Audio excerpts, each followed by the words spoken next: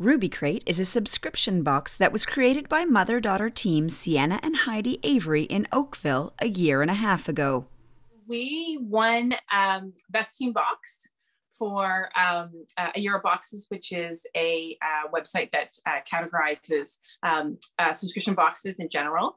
So they nominated us, and we got voted on, and we won. So very exciting. Ruby Crate is absolutely thriving. We had such a great year in 2021. We launched all of our boxes are spring, summer, fall, and winter. We launched a one-off grad box for grade 8s and grade 12s that were graduating, which was super successful. We sold it really quickly. And again, obviously the award was really a special milestone for us. The response has been great. We get lots of great feedback from moms and daughters that they're just so surprised with the crate and just so happy with it. And obviously, working with my daughter too, it's such an exciting partnership, and it's so fun. Not only is it her unique part-time job, Sienna is learning a lot.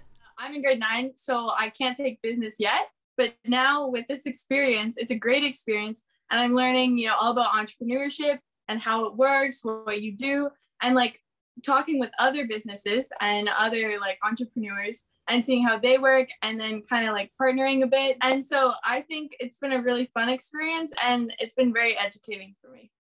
They just launched a new product, the Campus Crate, a subscription box for young women at school and away from home for the first time.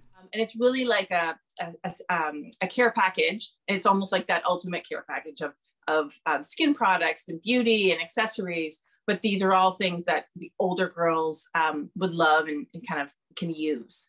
The inspirational pair share a message for other burgeoning female entrepreneurs. If you have an idea, dream big and just sort of get to it, because I think we sort of hold back in so many ways that I think in today's age, I think now it's just about going for it. And if you have a dream, if you have a vision, just kind of go for it. Reporting for Halton News, I'm Nikki Wesley.